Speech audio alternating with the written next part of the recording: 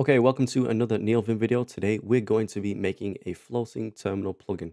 Just a nice, very simple plugin, and you can expand upon it however you like. Okay, first things first, we need to make our plugin directory. So I'm going to call this plugin floaty.mvim. So if I cd into floaty.mvim, just an empty folder. If I open it up, I'll add a Lua folder, and inside Lua folder, floaty.lua. Now, if you've used a plugin, if you've used the plugin before, usually you have to do require and then .setup. Now, this is the name we'll use when we do require, so require floaty. So whatever you name in this Lua file is what that will be. So if I then open this, let's make the module. So first things first, we need to do local m, and that just instantiates like an empty table. And then if we return that, we've already just made our own plugin right there. Let's make a simple test. So if I do m.test, and I'll make it a function that does vim.notify test passed. Perfect. We'll save that. And now if we add this to our Neovim config, so I'm using Lazy, so it's very simple. So if I open my Neovim config, I go to my Lua folder plugins. I'm just going to add one called dev here, dev.lua.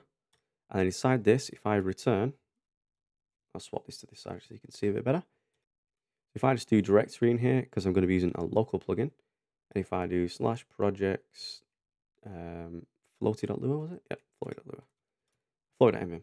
Okay, perfect. And that should install it. So now if I quit out of Neovim, if I reopen it, and I go to my Lazy, I should be able to see, if I search for floaty, there we go, floaty has been loaded.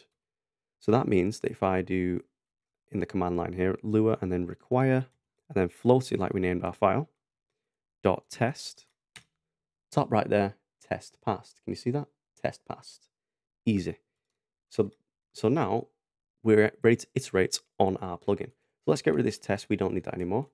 Let's make create window. So first things first, we need to create a window for our terminal to go in. So let's just do m.create window. And this can be a function, just like that. So this is where you want to heavily lean on the help doc so you can find out about all these little things that exist. So for example, we're going to be using create window or open window, I believe, open win, nvim open win. And if we go through here, you can see all the configurations. So it'll open a split window or a flowing window if relative is specified. So obviously we want to open a floating window, so we need to specify relative as the configuration there. So if we just go through this, if we do vim.api.openWindow, and then we just pass in the buffer, so I'll just put buff for now. The next thing is enter. So this is if you want the window to be focused. So when you open the window, do you want focus on the window, or do you want to stay in your previous buffer focus, if that makes sense? So the config options, I believe it said we needed we needed relative, right? If I look for that one, which one was that again? Yeah, relative. I'm going to do it relative to the editor. In fact, first things first, we need to define the buffer as well, right? So if I do local buffer, and then I'll do vim.api, I think it's create buffer, create buff, is it? Create buff. Listed, let's say false, scratch, we'll say true because we don't want to persist this on the system. Okay, and that's got the errors to go away. So now we need to do the height. So the max height it could possibly be is the window height, right? So if I do vim.api.getHeight, I believe, there we go, win.getHeight, and if I put 0 in here, that's the height of the current window. So look, if you put 0, it's the height of the current window. So the current window is this window we're in here. And then similarly, if I do local width, vim.api.mvim win get width. Perfect. I'm going to do the same, 0. But actually, these are the max widths, right? So let's rename that. That's going to be the max height. And that's going to be the max width. So we can't make a window that's bigger than the window, right? That wouldn't make sense. Okay, perfect. And now if I pass in height as max height, width as max width, and then we need to assign the column, which is basically the horizontal space it's going to take up. So let's just put max height. And then same for the row, which will be the vertical space. So, oops, wrong way around. Max width, vertical is max height.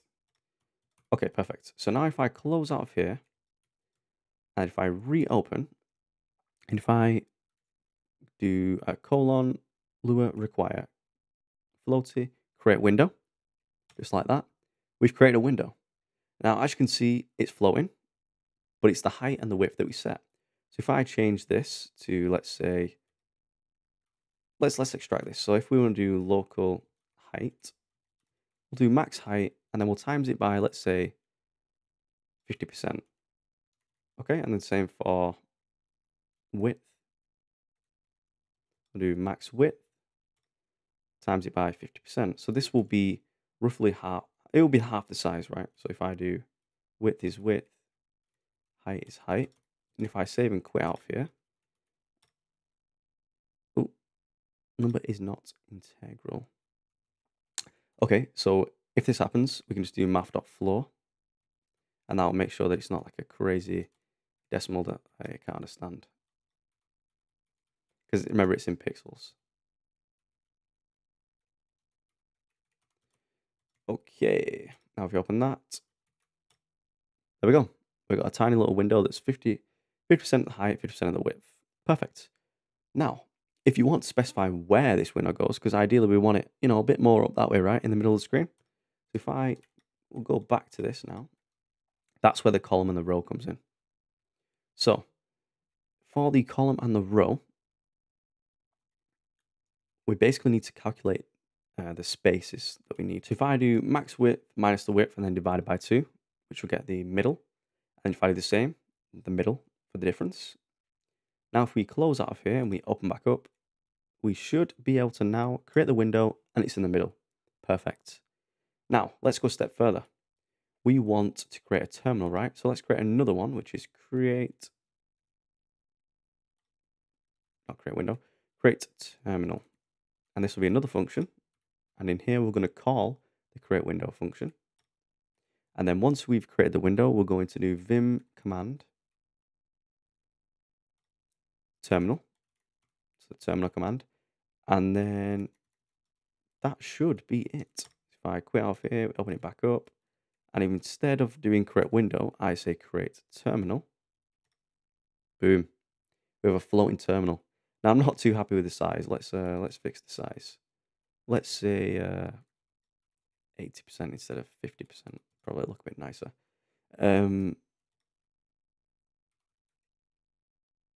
Let's have a look. That's better. So now we have a floating terminal. We can do commands in here. As you can see, nice and cool. Now, if we want to go a step further, as you can see when I open this, look, I'm in Vim mode, right? Navigating around. But ideally, when you open the terminal, you want to be directly in the terminal, right? So you can start typing your commands. So to do that, we just need to do vim.command. And I think it's start insert for like start insert mode. If we now open that and we go back, let's create the terminal. And boom, look, I'm already in here. Perfect. So, I mean, there you go. That's the plugin. Nice and simple floating terminal plugin. Very easy to implement. You can modify this however you want. You can do things like a setup function where you can pass in anything you want in here. So you can change the height. And we can expand this. Like if I go in this function and I add like a command, and I'll make it optional. So either command or nil. So that just means you can optionally pass into the terminal a command. So if I do, if I pass in create terminal LazyGit, it's going to open LazyGit. Now I've not actually got a repo in here. Just leave it like that. Boom.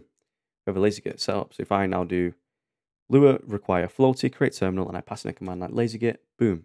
I've just got a flow in LazyGit. So yeah, that's how you make a very, very simple plugin just to create a terminal. I'm very excited to see what you guys do in the comments of this. Expand upon it however you want. If you're not interested in a floating terminal, you can maybe make a floating like note-taking thing. So when you're in a repo, if you want to leave yourself some notes to come back to, you can save it to a local file, etc. And then when you open the window, it opens that local file. Whatever you fancy, you know, I'll play around with it. I'll see you in the next video.